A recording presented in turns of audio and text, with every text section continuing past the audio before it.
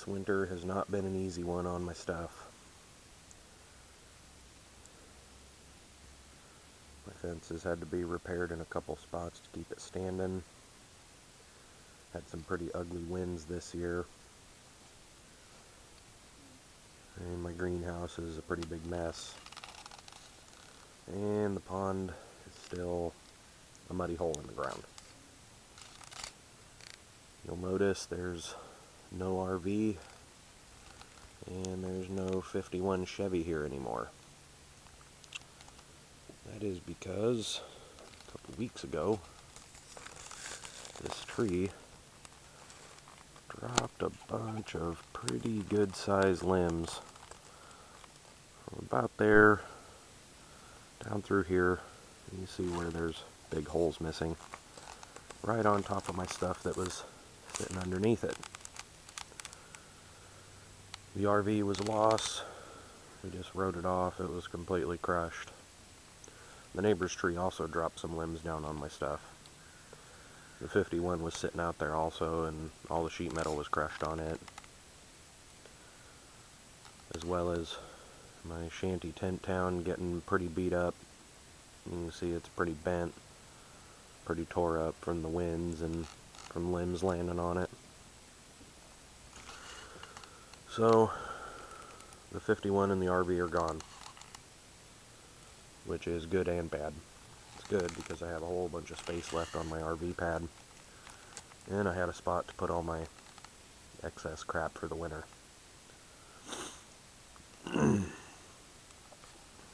So we'll take a look at the projects that I have going on right now, and it'll hopefully be finished here pretty soon. You can see by my junky recycled pallets, we're going to put a frame in and a couple blocks here and there, and then we're going to use these as the lower framework because they're still solid, and then we're going to run some deck boards over it once it's all level because that end's low. And we put that door in. Well, I put that door in here recently. So we used to just have a big bay window there, and this used to be our back door. Well, this door is going to come out because it's a steel frame sliding glass door that barely opens. And I got this vinyl one used, so that's project number one, is getting this deck done. Part of that project will be digging this hole out the rest of the way to sink the hot tub in the ground. And then we'll build a deck around it that goes out this way more. So that's that. The greenhouse, I actually have a bunch of glass for now put away in the garage. And you can see I've got some more glass over the edges of it. And on the back here, this was from a old RV that I scrapped out, but I've got some better windows to put in this area. Obviously there's some gaps. You know, for a free using recycled materials greenhouse, you know, you can't expect perfection. As you can see inside the greenhouse, it's kind of a disaster. I haven't had a chance to really get in there and get the weeds out and get some new plastic wrap up. Got a tarp on that side, kind of keeping it as dry as we can. And then all of this chain link here to keep the dog out will get replaced with glass. So that'll be project number 2, will be the greenhouse getting straightened up, fixed. Project 3 is going to be a storage shed. It's going to be built on top of these pallets back here that my dog has found something interesting in. Project 4 will be rewrapping the sides of my compost pile. And we're going to turn it It's only been turned twice in 5 years. Every year what I do is I come out and I pile stuff on top of it and let it break down naturally, as naturally as I can, and then sometimes I'll put a little bit of lime on it just to get it to break down a little bit faster. That's all leaves and grass clippings and small tree clippings, and mostly leaves. So that's that. We're going to repair the fence this next summer, and we're going to put in, well, we're going to clear out these blackberries as much as we can because they're everywhere. If you guys watch my old from years ago videos of when we first bought this house, before we did the back fence, you'll see what I'm talking about, because the other side pretty much looks the same right now. It's just covered in blackberries. Cherry tree's doing good. Looking real bare. Obviously it's the end of December around here, so everything's died off that way. My Japanese maple. Like I said, it's just a big mess. Everything's gotten kind of blown around and pushed around. There's my other Japanese maple.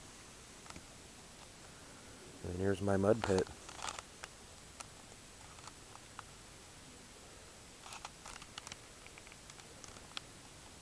This is project number pond. Because it's its own whole deal. It's an ongoing project. It's been sitting about 1.5 years since we had the slide out, and since the liner was punctured.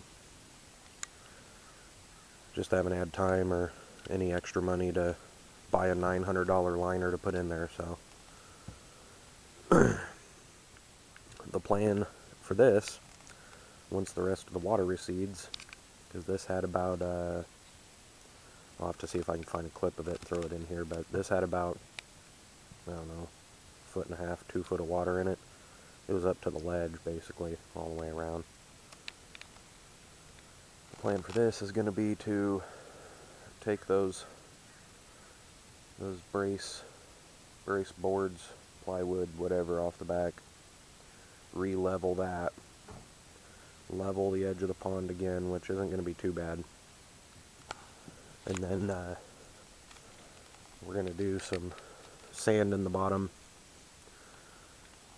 and we're going to do, well, I'm hoping to do concrete in the bottom, and then we'll probably just buy another liner and drop it over that. The deck is going to get taken apart, and we're going to take all this scrap plywood that I had put on there off and put regular 2x6 decking on it. And of course when we do that, we'll put the bench in that's been going to be there for 5 years and replace those with regular glass, and then it'll be a pond again, and it'll be looking real pretty. That's one thing I can say that I've definitely missed, is having the sound of running water and not having to look at a hole in the ground that my wife reminds me every day is a soppy mud pit. But the dogs like playing in it. Okay, so we'll come out here and take a look at what else I got. So I'm sure you can see that that thing is crooked as hell. So we're going to fix that. We'll just have to come in and move that foot out a little bit. And this is my excess storage area. Got some tires, some excess wood, some more pallets in there. Everything's just kind of hanging out. I have a project for my big satellite dish here too. I'm going to put a pondless waterfall in the front yard, and this is going to be the water trough for it. And another scrap pallet, some garbage, more leaves. This is my scrap wood pile. Trying to keep it all dry. I get this from debris hauls and people donate it to me. All my used pallets there. And that's how I keep all my DIY stuff cheap, when you don't have to buy plywood and 2x4s and all that good stuff. And the grass is actually starting to grow back in. My wolf hybrid there likes to dig holes a lot. Really, really deep, really big holes. That's a little one. This one, I think he was trying to go to China. I'm not sure.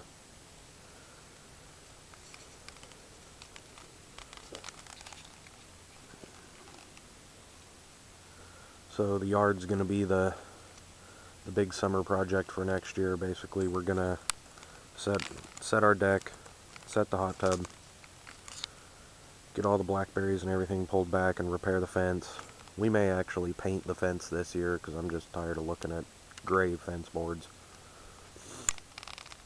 And then we're going to sorry, I'm having a brain fart here. We're going to till up the yard and put some soil amendments in it, and then we're going to fence off part of it for the dogs to be on while the rest of it tries to get growing and be pretty again. Then, so that'll be for summer. Obviously you can't do anything with that in the winter. And then the next project, I guess this would be project 5 or 6 or whatever, Project Shantytown. We're going to take the tarps down, except that one, we're going to leave that one. But we're going to take the tarps down, and we're going to put some siding across the back and in there. Obviously, this is kind of a catch-all for all my stuff right now. Oh, more recycled stuff. Those are for inside the house for another project we have going on in there. But yeah, this works for the winter time here. I mean, you know, the plastic on the top is good. The problem is that these are really flimsy because they're just this little crap steel frame. I bought this thing at Harbor Freight. It was on sale. It was missing one piece. I think I paid $50 for it.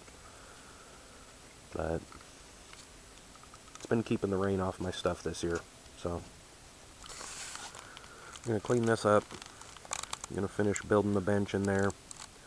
Getting a little welding and project area. I need to clean up all my shelves and go through all my stuff again once it's not pouring rain on us all the time. And get this cleaned up. Because when it's not full of junk, this is actually big enough to roll a car in here, and I've painted, let's see, I painted 2 cars under this. So that's that project. And then, like I said, the 51 was sitting here. And she's gone. Not very happy about that. But when it's been crushed and it's basically scrap metal, I think I got $500 out of it for the rolling chassis. And this is my other, threw it there because I needed somewhere to throw it, storage area. So this is actually a culmination of things. Those are still have to go to the dump with these. I went and did a demo on a commercial building, and there was a matching set of sinks and toilets, so I took them out thinking I could resell them, but nobody wanted them, so off to the dump they go. That's my scrap metal bucket. And this is some more junk that's still due to go to the dump. It's a big piano that we scrapped. And these plastic pallets here, I think I may actually keep those. And then there's some junk back there, and some junk over there. Some more junk over there. But, that's a motor I'm holding on to for a friend of mine. And then these are tires that were in a little too nice a shape to just toss at the dump, so I'm going to hang on to those. And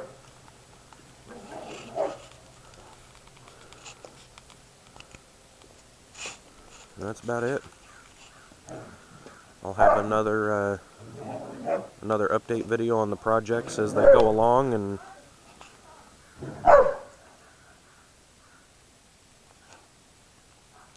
that'll be it. Thanks for watching.